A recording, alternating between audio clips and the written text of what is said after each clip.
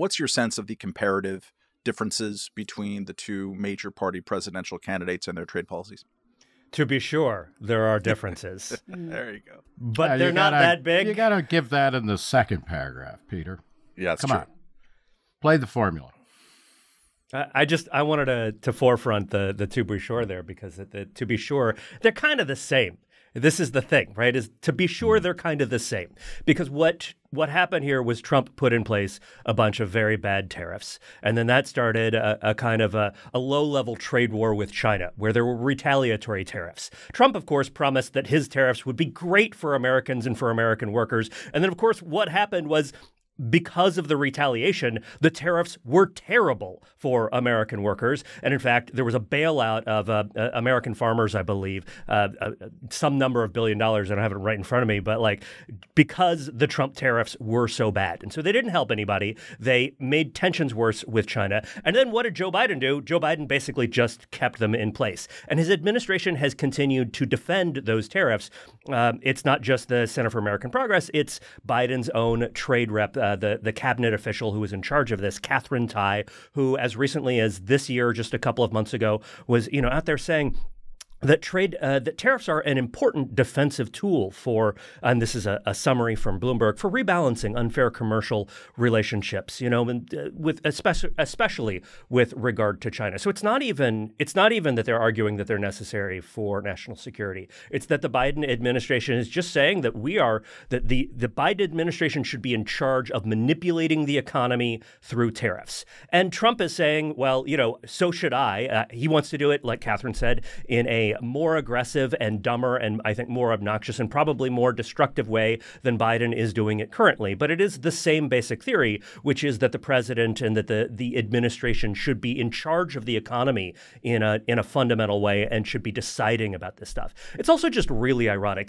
To be sure, the Center for American Progress report has a point about Trump's tariffs. They're fundamentally correct. They are directionally correct about the problems that they would cause and about the ways that they would effectively serve as a tax hike and a price increase on American consumers. And it is just so ironic that if you look at Trump's at the big economic messages that Trump and his MAGA world Republican Party associates have been spreading for the last year or two, that basically boils down to two big economic messages that Trump has been promoting. One is the economy under Joe Biden is bad because prices are high. And two is Biden will raise your taxes. And so what is Trump's response to that? Is a policy that will make prices higher and also effectively raise your taxes. It's just incredibly ironic all around, to be sure. Nick, what do you make of the kind of all over the place public opinion on this stuff? Oftentimes, individual tariffs, especially against Red China, are popular. Also, increased prices are super not popular, nor is inflation. What to make of it, what to do with it as far as you're concerned? One thing that's important to remember is that Trump also put tariffs on the EU, as well as Canada and a couple of other countries and Mexico, or was trying to do so. Although then he did sign a new deal with Canada and Mexico. But it's not just that. Matt, the most fascinating thing about free trade as a kind of political football and everything like that, as far as I'm concerned, is that according to Gallup in 2020, 79% of Americans said that they thought free trade was good for America, and that's like an all-time high. During the heyday right after NAFTA was passed and things like that in the late 90s, early 2000s, it was only about 55%. And as it stands now, Gallup says it's like 61% of Americans are in favor of free trade, which is still much higher than it was 20 years ago. So we're actually weirdly in an era where Americans are on board with the idea that free trade is pretty good. This is another instance where they don't have any way of expressing that politically, because you have two parties that are talking about increasing tariffs or commanding, directing the economy in various ways. The one thing that you can say for sure about Donald Trump is that he has turned the Republican Party into a party against free trade. Again, going to Gallup, in 2022, only 44% of Republicans said that they thought that free trade was an opportunity to help the American economy by increasing exports. The number of Democrats who believed that was 72%. So you've seen this actual significant change, and it's hard for us to kind of grasp or take seriously because for all of our lifetimes put together, added up and, on top of one another, the Republican Party has always been the party of free trade, but it is not the party of free trade anymore.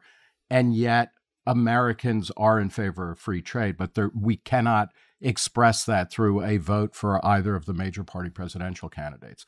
And I think one of the things that we need to get back to is, really making basic arguments about why free trade is good and why free trade is beneficial. And, a lot of stuff, a lot of the things that get tariffs slapped on them are things like aluminum and steel. And both Trump and Biden have talked about wanting to bring manufacturing of that back home.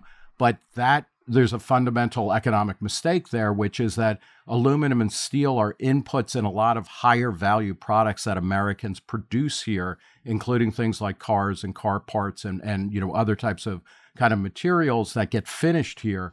And, the argument against slapping huge tariffs on steel and aluminum is that a very small percentage of the American workforce is making those things here, but so many other industries depend on them. It's like saying we want to protect a small industry that will jack up the prices on everything else. And I think getting those kinds of basic economic arguments, which I think we had won when NAFTA was being passed and when the WTO was being debated and things like that, we've got to get back to making those arguments because people understand it, but our understanding of why free trade is a good thing needs to be constantly refreshed and updated.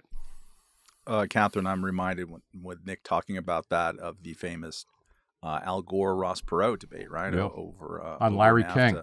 On Larry King Live. Dubuque, hello! About that. And that was a moment when third-way Democrats were leading the charge of neoliberalism and such like back then. If you go and look back at all the State of the Union addresses, which I do sometimes, you'll see discussion by American presidents from both parties constantly about how we needed to complete the Doha round or whatever, the Paraguay round of GATT or the precursors to the WTO. It was understood for many decades to be fundamental to American policy, to be the leader of the global tariff reduction regime as part of a way to build up the strength of the sort of free and democratic West. Don't really see that much anymore. Can you talk a little bit about the part of the Scott Lincecum t-shirt that warns about what happens between countries when we are in a tariff raising posture as opposed to a global tariff reduction posture? Yeah, I mean, I think, this era that you're describing of the U.S. leading the way in reducing tariffs and just kind of opening up trade, whether through kind of multi-party trade agreements or bilaterally, it's true. There used to be just kind of in the laundry list of the State of the Union, there used to be always a hey, just a reminder that we're still trying to finish the paperwork on whatever trade agreement is pending.